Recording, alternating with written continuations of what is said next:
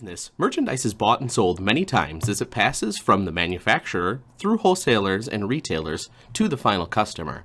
A bill of sale or invoice is a business document used to keep track of these sales and purchases. Invoices are a comprehensive record of a sales transaction. They vary in style and format from company to company, but most contain essentially the same information. In this presentation, you'll learn how businesses use invoices and the math applications that relate to them. Here is a typical format used for a business invoice. Take a look at each of the elements. The important parts have been labeled. The invoice also presents some of the most commonly used abbreviations. These pertain to merchandise quantities and measurements. With some practice, these terms and abbreviations will become familiar to you. Take some time to look them over. When the terms are FOB shipping point, the buyer pays the shipping company directly. The merchandise title is transferred to the buyer at the manufacturer's factory or at a shipping point such as a rail freight yard or freight terminal. From this point, the buyer is responsible for the merchandise. It is common for the seller to prepay the freight and add the amount to the invoice. When the shipping terms are FOB destination, the seller is responsible for paying the shipping charges to the destination. The destination is usually the buyer's store or warehouse. Unless prices are quoted as delivered, the seller then bills the buyer on the invoice for the shipping charges. Sometimes the freight terms are stated as FOB with the name of the city. For example, if the seller is in Fort Worth and the buyer is in New York, FOB Fort Worth means that the title is transferred in Fort Worth and the buyer pays the shipping charges from Fort Worth to New York. If the terms are FOB New York, the seller pays the shipping charges to New York and then bills the buyer for those charges on the invoice. Extending an invoice is the process of computing the value in the total or the amount column for each line of the invoice. The number represents the total dollar of each type of merchandise or service being purchased. The invoice subtotal is the amount of all items on the invoice before shipping and handling charges, insurance, and other adjustments such as discounts, returns, and credits. The invoice total is the final amount due from the buyer to the seller. Let's take a look at the steps to extend and total an invoice. Step 1. From each line of the invoice, multiply the number of items and the cost per item. Extended totals equal the number of items times cost per item. Step 2. Add all the extended totals together to get an invoice subtotal. Step 3. Calculate the invoice total by adding freight charges, insurance, and any other charges to the subtotal. From the following invoice for Computer Mart, extend each line to the total column and calculate the invoice subtotal and total. You'll see here that we follow our three-step process, multiplying the units or the quantities times the merchandise cost. This gives us a total for each line item. We then add each line item to get a total invoice subtotal of $8,769.30. There's $244.75 of shipping charges added for an invoice total of $9,014.05. The path merchandise travels as it moves from the manufacturer through wholesalers and retailers to the ultimate customer is known as the channel of distribution or trade channel. The businesses that form these channels are said to be in the trade. In today's complex economy, a number of different trade channels are used to move goods and services efficiently. Trade discounts are reductions from the manufacturer's suggested list price. They are given to businesses at various levels of the trade channel for the performance of marketing functions. These functions might include activities such as selling, advertising, storage, service, and display.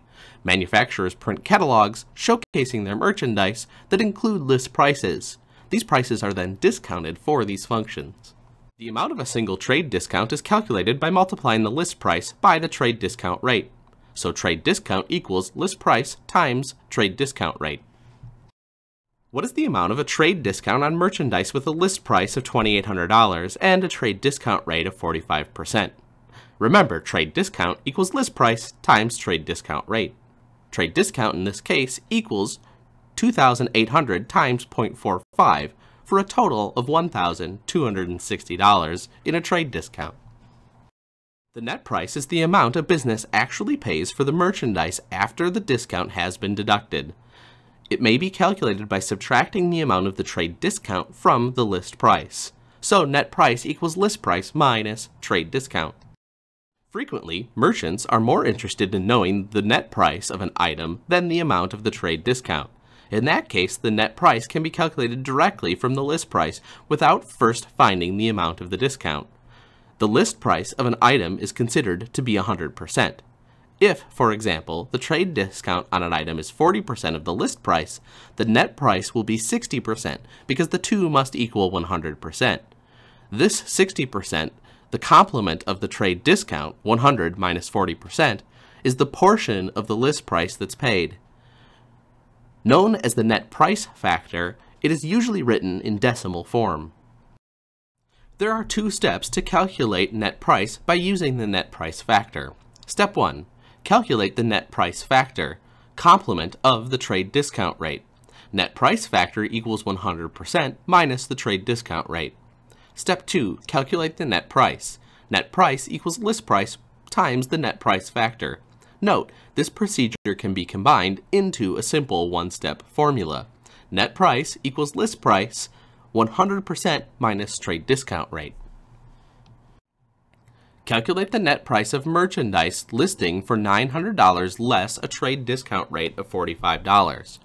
Remember, our one-step formula is net price equals list price 100% minus trade discount rate.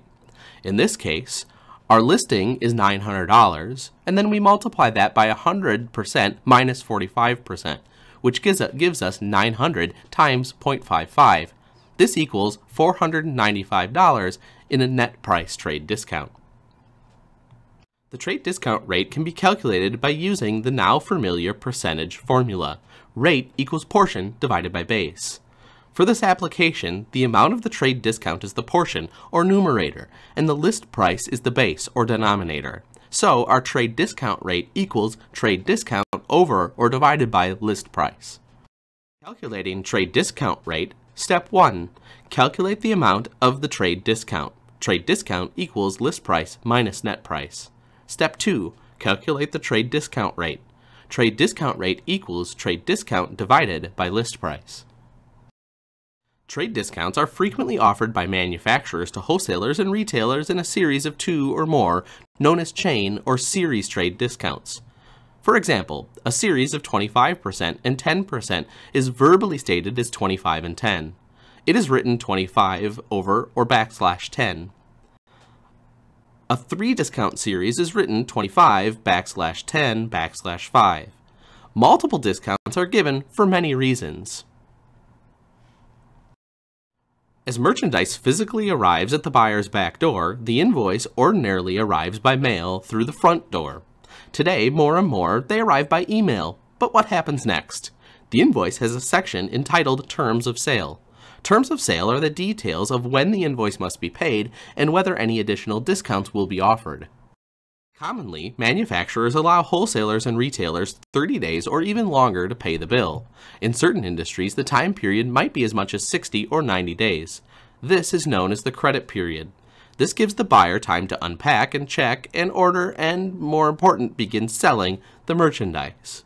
The credit period clearly gives the wholesaler and retailer an advantage. They can generate revenue by selling the merchandise they haven't paid for yet. To encourage them to pay the bill earlier than the net date or due date, sellers frequently offer buyers an optional extra discount over and above trade discounts. This is known as the cash discount. Cash discounts are extra few percentage points off the total cost offered as an incentive for early payment of the invoice, usually within 10 or 15 days after the invoice date. This is known as the cash discount period. The last date for the buyer to take advantage of a cash discount is known as the discount date. Let's take a look. Cash discounts are offered in terms of sale. A transaction with no cash discount would have terms of sale of net 30. This means that the net amount of the invoice is due in 30 days. If a cash discount is offered, the terms of sale would be written as 2\10 or N30. This means a 2% cash discount may be taken if the invoice is paid within 10 days. If not, the net amount is due in 30 days. This figure shows a timeline of the discount period and credit period on an invoice dated October 15th. The 2/10 or N30 terms of a sale stipulate a cash discount if the bill is paid within 10 days. If not, the balance is due in 30 days. As you can see, the cash discount period runs for 10 days from the invoice date, October 15th to October 25th. The credit period, 30 days, extends from the invoice date through November 14th. Sometimes two cash discounts are offered, such as 315, 125, and 60. This means a 3% cash discount is offered if the invoice is paid within 15 days, a 1% cash discount if the invoice is paid within 25 days, and the net amount due is in 60 days. Cash discounts cannot be taken on shipping charges or returned goods, only the net price of the merchandise. If shipping charges are included in the amount of the invoice, they must be subtracted before cash discounts are taken. After the cash discount has been deducted, the shipping charges are added back in to invoice totals. There are two basic steps to calculate cash discount and net amount due. Step 1. Calculate the amount of cash discount by multiplying the cash discount rate by the net price of the merchandise. Cash discount equals net price times cash discount rate. Step 2. Calculate the net amount due by subtracting the amount of the cash discount from the net price. Net amount due equals net price minus cash discount. Note, as with trade discounts, buyers are frequently more interested in the net amount due than the amount of the discount. When that's the case, we can simplify the calculation by using the complement method to determine the net amount due. Net amount due equals net price times 100% minus the cash discount rate. Let's take a look at an example. Rugs.com buys merchandise with an invoice amount of $16,000 from Cardison Carpet Mills. The terms of the sale are 210 net 30. What is the amount of the cash discount? What is the net amount due on this order if the bill is paid by the 10th day? Remember, cash discount equals net price times cash discount rate. Our cash discount equals $16,000, the total amount, times 0.02, which equals $320. The net amount due equals the net price minus the cash discount. So the net amount due is the $16,000, the net price, minus the $320 cash discount we just calculated, giving us a total of the invoice of $15,680. Sometimes buyers do not have all the money they need to take advantage of the cash discount. Manufacturers and suppliers usually allow them to pay part of the invoice by the discount date and the balance by the end of the credit period. This partial payment earns partial cash discount credit. In this situation, we must calculate how much partial payment credit is given. Here's how it works. Assume a cash discount of $415 and $30 is offered to a retailer. A 4% cash discount means that the retailer will pay 96% of the bill, 100 minus 4%, and receive 100% credit. Another way to look at this is that every 96 cents paid towards the invoice earns a $1 credit. We must determine how many 96 cents there are in partial payment. This will tell us how many $1 of credit they receive. So, to calculate partial payment credit and net amount due, step 1. Calculate the amount of credit given for a partial payment by dividing the partial payment by the complement of the cash discount rate. Partial payment equals partial payment divided by 100% minus cash discount rate. Step 2. Calculate the net amount due by subtracting the partial payment credit from the net price. Net amount due equals net price minus partial payment credit. Let's demonstrate in an example. Happy Feet, a chain of children's shoe stores, receives an invoice from a tennis shoe manufacturer on September 3rd, with terms 320 and 60. The net price of the order is $36,700. Happy Feet wants to send a partial payment of $10,000 by the discount date for the balance of the net date. Here's our solution strategy. The partial payment credit equals partial payment over 100% minus cash discount rate. So we'll take the $10,000 partial payment and put it over 100% minus 3%, which is the discount rate. That gives us $10,000 over 0.97, which gives us a partial payment credit of $10,309.28. Remember that net amount due will equal the net price minus the partial payment credit. In this case, the net price is $36,700.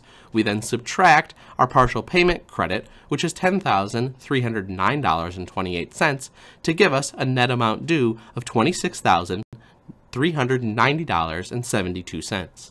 Finally, when the discount period and the credit period start on the same date of the invoice, this is known as ordinary dating. It's the most common method of dating in terms of sale.